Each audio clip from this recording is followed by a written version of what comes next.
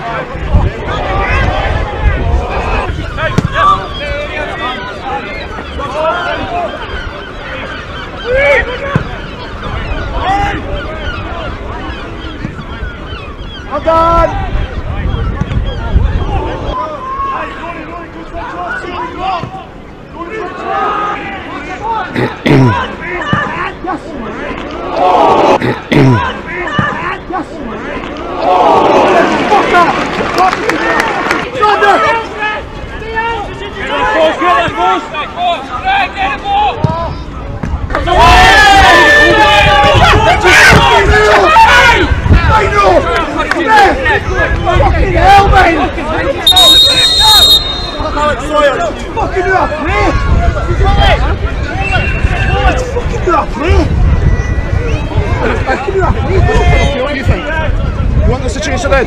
You want this to change the red?